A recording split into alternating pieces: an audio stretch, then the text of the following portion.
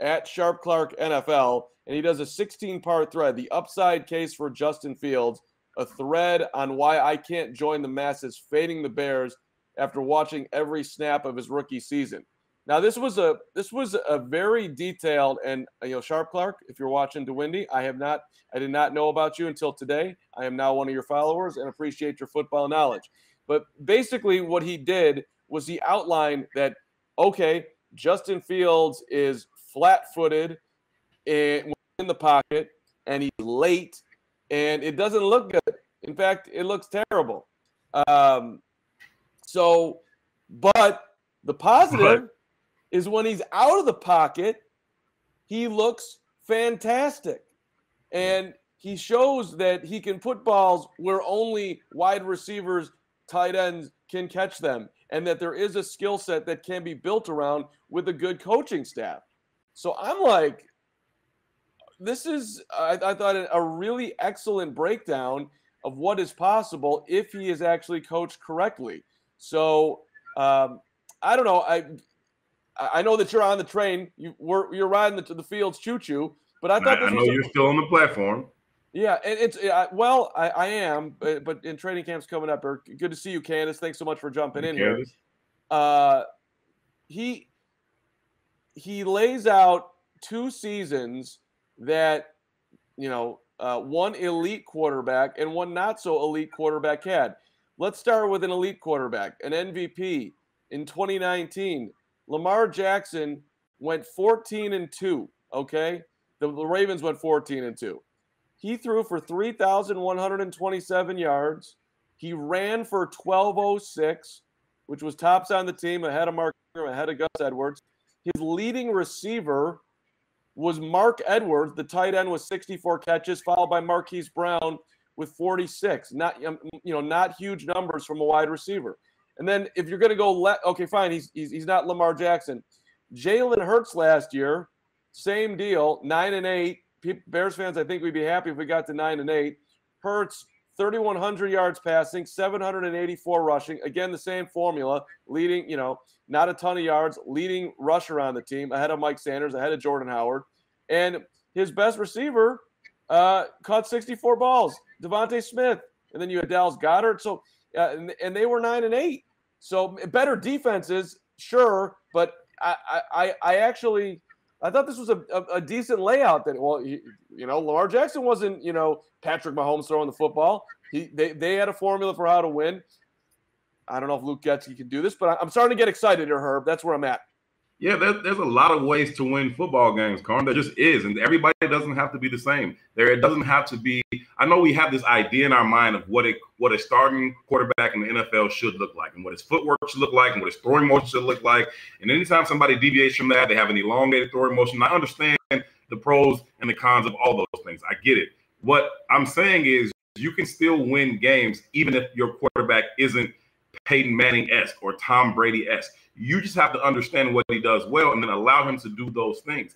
And those things may require less of a supporting cast than your prototypical quarterback because they can create, because they can make plays on their own with their feet. And for whatever reason, they seem to be much more comfortable throwing on the run. Some of those throws that Justin made on the run were absolutely ridiculous throws across the body, back, like ridiculous throws. And if that's where he throws best, then get him out of the pocket and let him do it.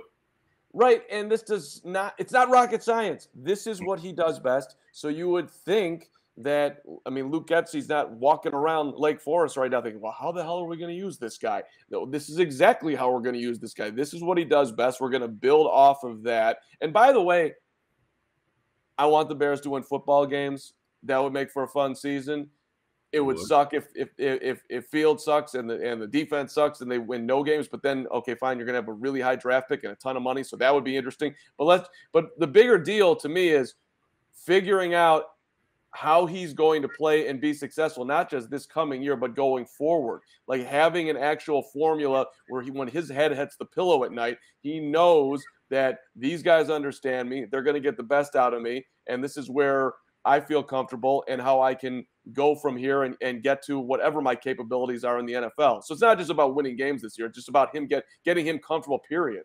It's about getting him acclimated into the way that he has to be for the Bears to be successful. And again, that can look any one of a myriad of ways, and it's fine. It does not have to look the same as every other quarterback. It can look completely different. It can look similar to the examples that you just gave. Like, it can be whatever it takes to win games. And you just put him in that system and let him do it. And so if it's going to be booting outside, it's going to be a lot of play action, all those types of things, cool. Let him do those things, and you can still win games that way. You can still keep the chains moving, which is all the Bears need to be able to do. But if they establish that this year, even if you're talking about 9 wins as a ceiling for the Bears, which I certainly think is the ceiling for the Bears this year, if you establish this is how we can win football games, and Justin gets really, really comfortable in it, and then he comes back year 2 and gets his system, now you got something that you can really build with and work on.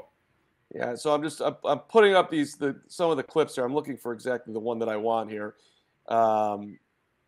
There's one. Oh, okay. This was an interesting one. Finally, his poor mechanics led to inaccuracy from the pocket. He had the second highest bad throw percentage on the season. It's hard to throw consistently with good timing when receivers are moving, and so he missed a lot of easy throws. I think people kind of forget that part. But then he gets to eventually this one. When he can roll out and shrink the field, good things happen. Look at him straight up beat Nick Bosa to the edge. I don't have the video for you, but here you go. You can see there's Bosa, there's Fields, at the 40-yard line. He's about to beat him. And then he writes, that's Nick Bosa, and he made him look slow. Like that just popped for me. Like, okay, there's an elite dude. He's beating him to the short side of the field. He's picking up 10, 15 yards. And the offense all of a sudden looks a whole lot better. And how much were we screaming last year? Get him out of the pocket. Get him out of the pocket.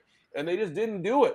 So, I mean, listen, if you got a Ferrari, you drive it like a Ferrari, right? You don't. Right. It doesn't have to be a minivan. Shout out to minivans. They're safe. You can fit a lot of people in them. Gets us where we're going. It's all good, right? It's not nearly as dangerous as a Ferrari.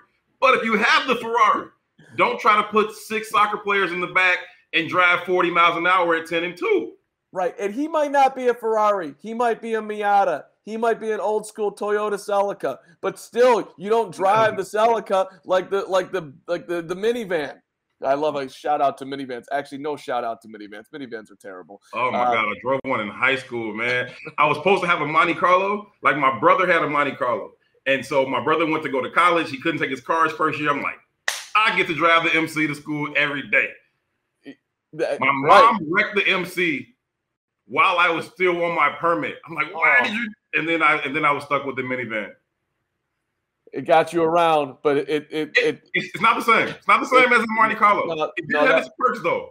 That's all we'll say about that. Yeah, I was going to say there are some options with the minivan that could have been great for young Herb Howard. We don't have to talk about that today, but congratulations, because you just alluded to it. I'm very proud of you. I was not doing that in my high school career with a minivan or anything, but you got a little better at college.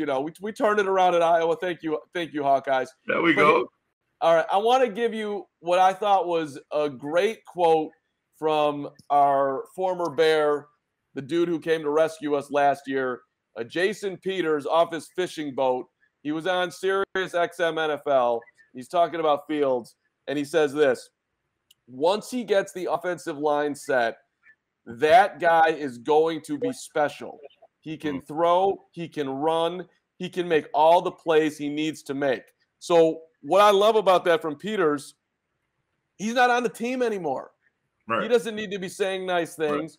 Right. So when you've got different dudes who are wanting to move up the depth chart, saying that he's the GOAT on Instagram, offensive lineman Davenport, that doesn't ring as true as a vet who's gone and doesn't have much. He could easily said he's got a chance to be really good. That's not what he said. He went a lot further than that. So I thought it was, hey, okay, Jason Peters, I like what you're doing.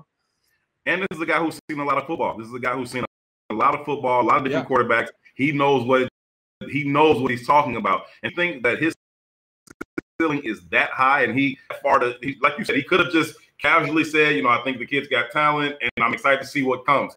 He was like, no, he's going to be special. Like, to me, that means something from a probable future Hall of Famer.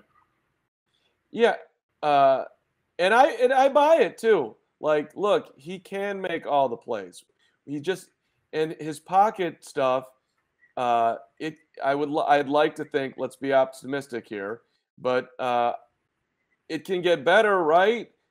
That's not something that you can't teach some dude that, hey, beat Joey Bosa and Nick Bosa off the edge here. Just go do that. You're not teaching that. Hey man, be more on your tiptoes. Be quicker. All that stuff. You can do that.